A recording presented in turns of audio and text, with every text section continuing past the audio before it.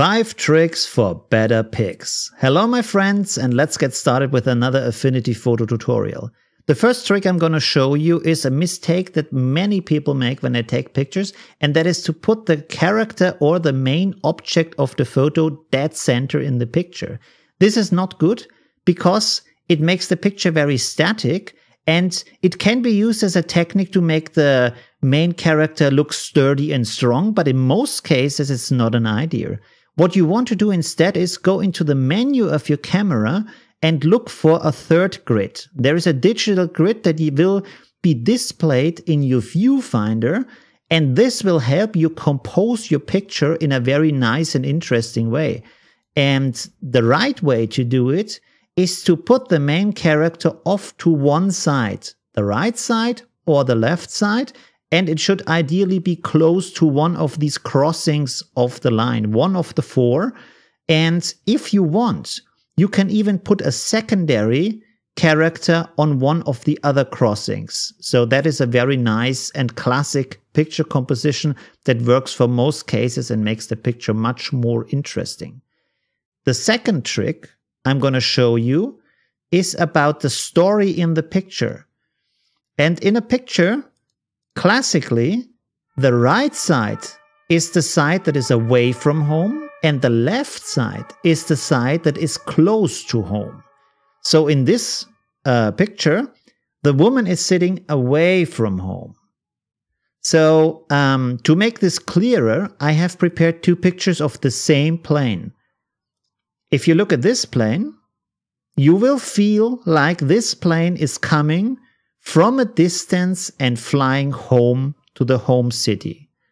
And if you look at this, you will think that this plane is leaving home because it's coming from home. It's coming from the left side. So again, you have these 2 areas in the picture. Left is the home, right is the away from home. Yeah, the distant, the foreign area. Yeah. Another way to memorize this is if you think about a line. If you have a line that goes from the bottom left to the top right, it looks like a rising line. If you have a line that goes from the top left to the bottom right, it is a falling line. This is because we read from left to right, so we understand a lot of pictures from left to right, and left is closer and right is farther away. Okay, let's go to the third trick. It's also about composition. We have a very nice picture here. And the cool thing about this picture, if you have time to compose your picture, look for these things. In this picture, you have 3 layers. First layer is close to us. The second layer is a midground. And the third layer is far behind in the background. So 3 distances that make a very nice composition and a very nice story. And if you look at the picture, you will see that the picture has a lot of room, a lot of space, a lot of life. It is very inviting. It looks like a theater stage. It's very, how can I say, it has a big space that you can enter. When you compare it to this picture, which just has 2 layers, there's a close layer and then there is a far away layer, there's nothing in the middle, you see that this picture looks very compressed and dense. Even though there is a big city in the background, it looks like you are pressed against a wall. Let's look at the other picture again. You can see there's a lot of space, you can enter it. Because of this, the smaller people in the middle ground, you can also assess the distance. You have a feeling for the space in the picture. So that's a very, very nice composition. So look out for something that you can put in the foreground, something that you can put in the middle ground, and something that you can put in the background. This gives, in most cases, a very alive and nice composition. Okay, let's look at the 4th tip or trick.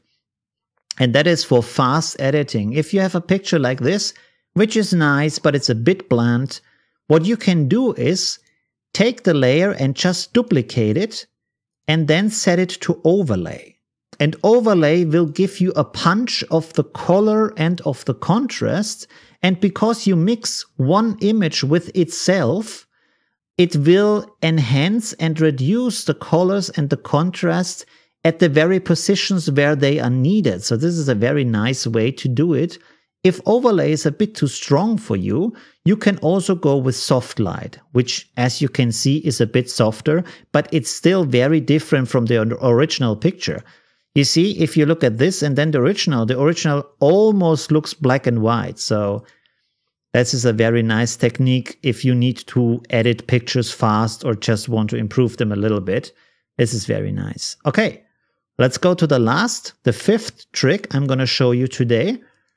And this is about if you want to have this expensive, expensive lens look, but you can't afford an expensive lens. The most thing that distinguishes an expensive lens is this classic look of depth of field. So the background is unsharp and the foreground is very sharp. And the way you can do that in your photo program is just go to your selection brush and select the main character or main object in your picture. This will take a little while, but not too long. Let's go. We are almost done, and there's a little trick to it. So it's not as easy as just selecting and then unsharp. That's not all you need to do. There's a little bit more to it. I will show you in a second. Let me just finish the selection. There we go. A bit up here. The nose is wrong. This has to be set to foreground. There we go. Okay. So this is not so good. Background. Maybe I have to do this with hand later on. 1 second. I'm almost done. How does the other parts look? Over there, we have to correct it a little bit. So as you can see, it's a little bit more work, but it's not that complicated. So don't worry too much about it. I think we have a very nice selection. We have to clean up this part a little bit. I can do this later, or maybe I do it now. Let's see if I just say that this is background. Will it accept it? Yeah, okay, that's good enough. I think that's good enough. Okay, let's click on apply. And then, oh, there is, it didn't take this part. Okay, I will add this by hand. Sorry, 1 second. Let's add this real quick down here. There we go, there we go, there we go. You can take more time and do it better than me. I'm just showing you how it goes. Now what we're going to do is we select and inverse the selection. Invert pixel selection. There we go. And now we click on mask. So it creates a mask. Select the layer and then click on mask. And now what you want to do, deselect, of course, the selection. Pull out the mask. That's important. And then click on the picture again, go down here to Live Filters and select Gaussion Blur. Then pull out the Gaussion Blur effect and pull the mask onto the Gaussion Blur effect. And then pull the Gaussion Blur effect with the mask together onto the picture. So you have it in 3 layers. That's important. Now you can double click on your Gaussion Blur, and you can set it to any kind of depth of field that you feel is good. But now you see there's a problem on the edges. This doesn't look good. So what you have to do is click on Preserve Alpha. And now it's clean again. You see? It looks really nice. There are some problems with the mask here. I didn't do it that good because I did it very quick. So you should do a better selection that I did. I can also go in here, click on the mask. And you can take your brush and set it to white and then just draw in here a little bit. You see, so the effect is not applied to these parts where you brush it in white. It's reduced a little bit up here too. There we go. And I think the rest is okay. This could be a bit smoother here. Let's do this real quick. There we go. Something else, maybe here a bit softer too. Okay, yeah, that's good. There we go.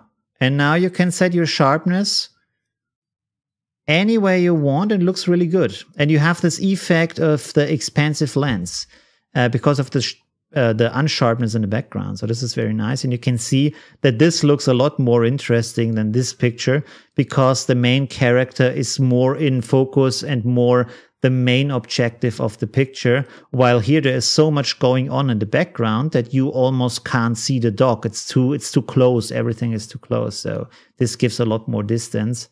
But of course, you can reduce the effect any way you want. Okay, these are the 5 quick tricks to improve your pics. We are done. Thank you for watching and see you next time. Also, if you want to support me, consider being one of my patrons on Patreon. And also give me a like and maybe share the video. This helps me a lot. So thank you very much and see you around. Bye.